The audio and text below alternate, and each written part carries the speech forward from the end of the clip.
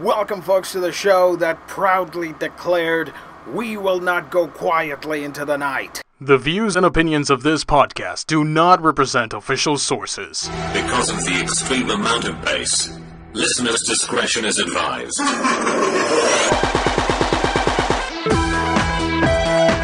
This show has been brought to you in part by Two Black Labs Audio. You are listening to A Week in Geekdom.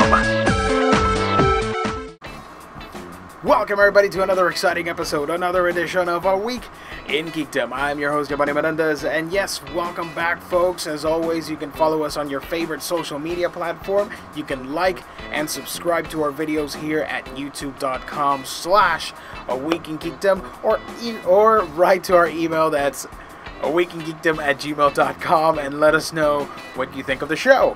So, it's been another week, and as usual, our co-hosts are not here. That's a norm at A Week in Geekdom. They're busy playing Destiny on their PS4s and their crazy internet connections and such. But here we are to deliver our opinions on a week's worth of information. In video game land, first and foremost, I just want to call out all the gamers out there that wanted to get their hands on a Super Smash Bros. 3DS demo with the codes that Nintendo was giving out. We didn't get ours. We didn't bitch and moan about it. But seriously, I read some comments. People were really desperate to get a demo that is going to be released eventually for everybody, and the game itself is a couple weeks away. So really, you know, there's no need for this ruckus for a freaking demo. Jesus. But yes, Super Smash Bros. Looks amazing. I'm not sure how it will play on a 3DS. You'll probably already know by now. Speaking of Nintendo, last week we completely forgot to talk about the new Mega Pokemon that are coming out on Alpha Sapphire and Omega Ruby. It's a norm here. We always forget the Megas. Mega Gallade, Camerupt, and Sharpedo. Well, except for Gallade, the other two were really rumored heavily that they were going to show up. And I guess Gallade too, if you already had Mega Gardevoir. It was just a matter of time. I've seen a lot of hate towards all the Mega Pokemon. I'm not sure why. It's just an option. If you don't want the Mega Pokemon, just don't get them and don't play the game. It's that simple, folks. Aside from that, we do have a Destiny review coming up. If Brian gets here and can record it, it'll probably happen. But yes, we do have a Destiny review for you. As I mentioned on the last episode last week, I cannot play this game. I'm sorry. One, cable companies like Liberty and Choice in Puerto Rico, and I will tag them so they will know, have crappy service and do not want to serve my area because they suck. And that's pretty much about it. You can go back to the other episode and listen to my explanation as to why they suck. So moving on to more interesting things, yes, we will have a review on that, and let's move on to comic book stuff. In comic book news, I finally read the first issue for Death of Wolverine. It's not that bad. I was expecting something completely different. I'm interested in why they want to have Wolverine killed. Well, then again, we already kind of know why they would want him dead. But McNiven's art, man, that was just something else.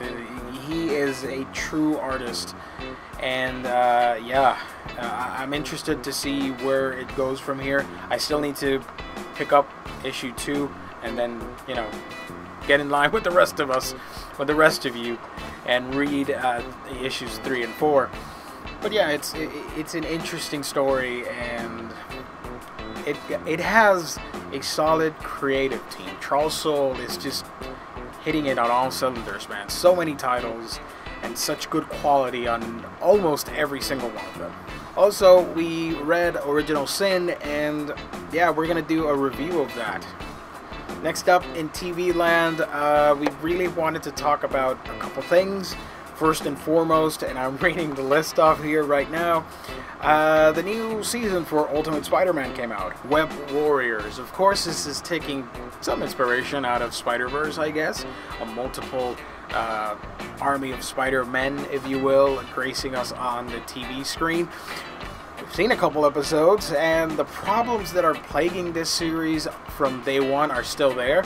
I am not a particular fan of all the constant fourth wall breaking and all those sight gags and all that stuff. To me, that's really odd coming from Spider-Man. I would have, if it's another character, then I don't know, maybe.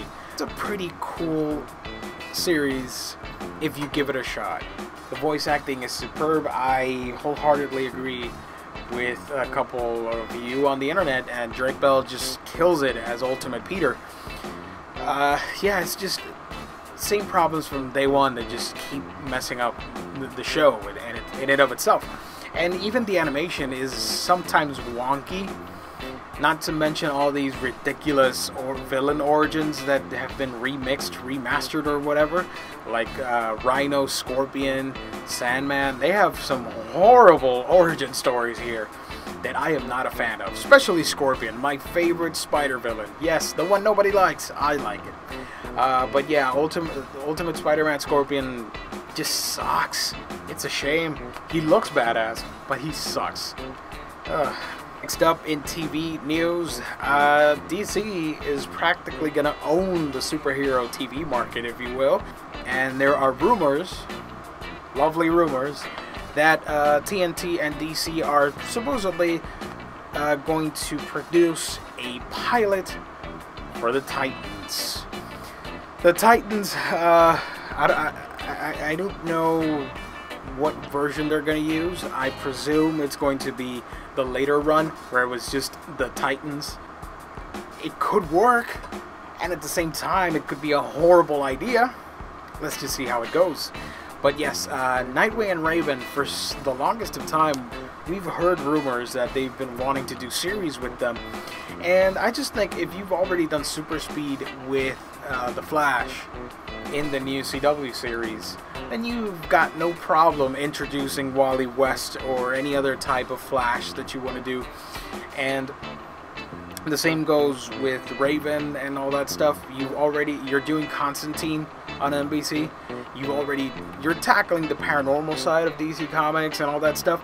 I really don't see a problem with Raven doing her magic and teleportation and transportation and all that stuff that she does. So yeah, I think it's an interesting idea, an interesting concept for a live-action show. Jeff Jones tweeted about it, that it's in the works.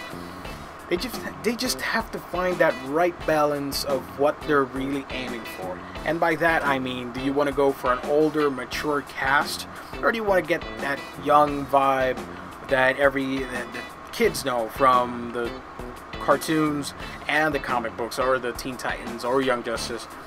Or yeah, if you want to go the down and gritty path with an older team. So yeah, Teen Titans. Am I excited? Hell yes. The Teen Titans are awesome. They're my favorite team out of DC. So it'll be interesting. We'll keep you posted on what we think. And finally, in movie news, something that we skipped a couple weeks ago, but we wanted to talk about it now. There's this fabled rumor that we someday might get to see a live-action adaptation out of Ghost in the Shell. The movie has been in development hell for ages.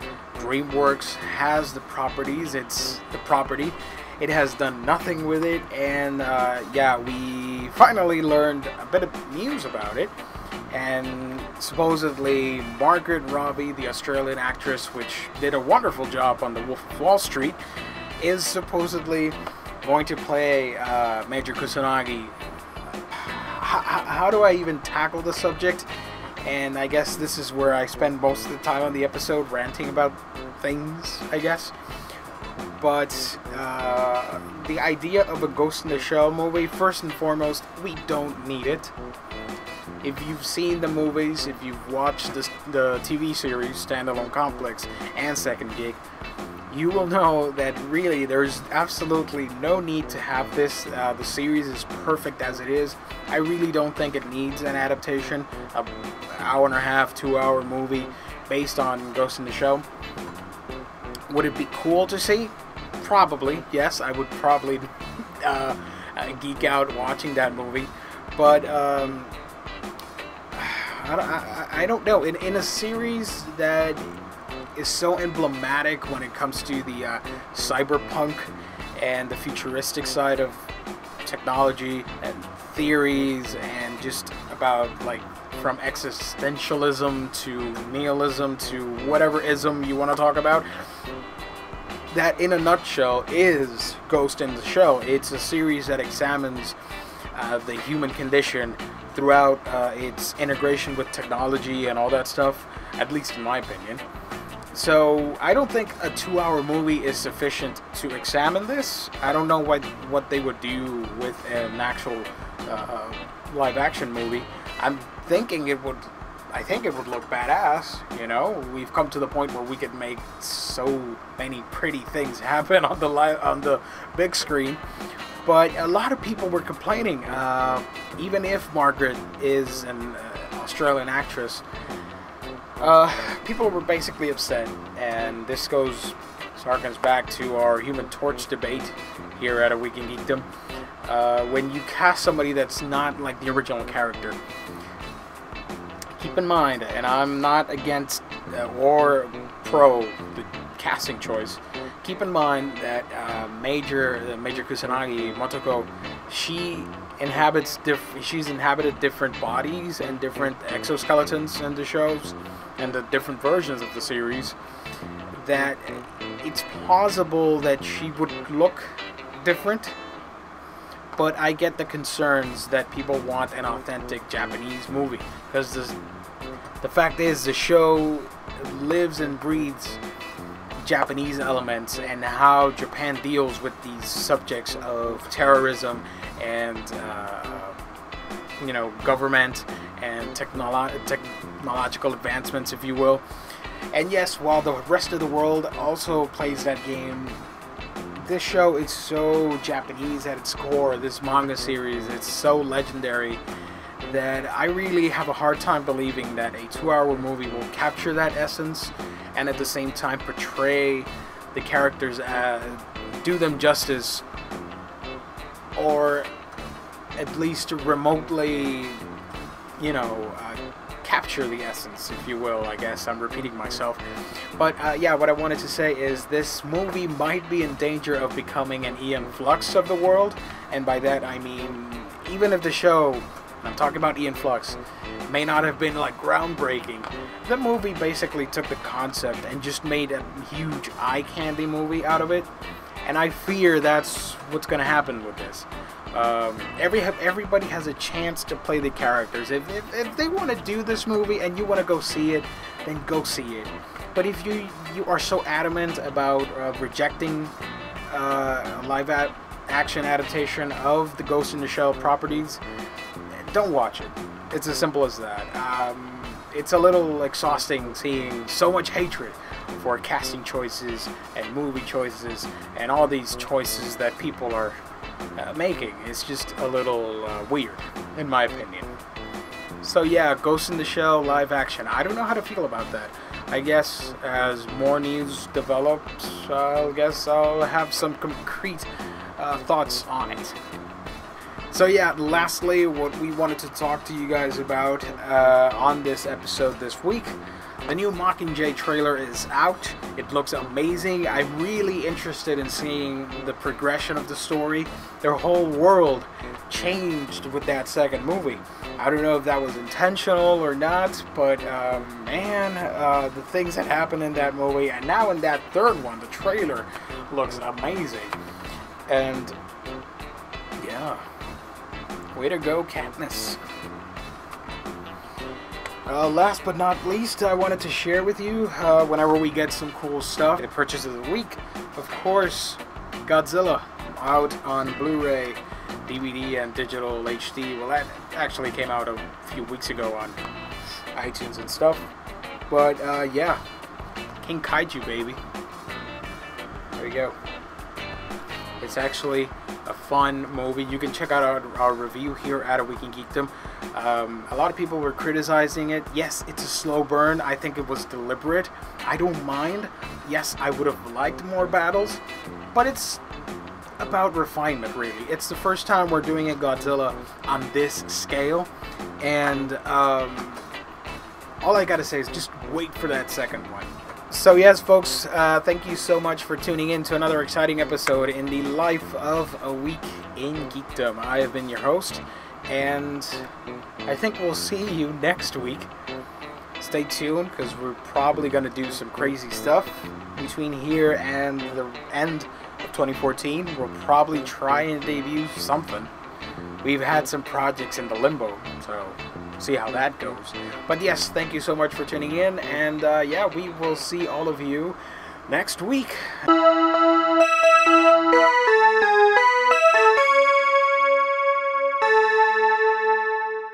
See, the problem with making a web show is that once I put this episode out there, and it's weekly, some news will pop up. I'm not going to record just a whole episode and upload it the same day, you know? So that's why sometimes you'll get a news item, and I sometimes forget to talk about it, so I leave it on my desktop, and then I record about it next week.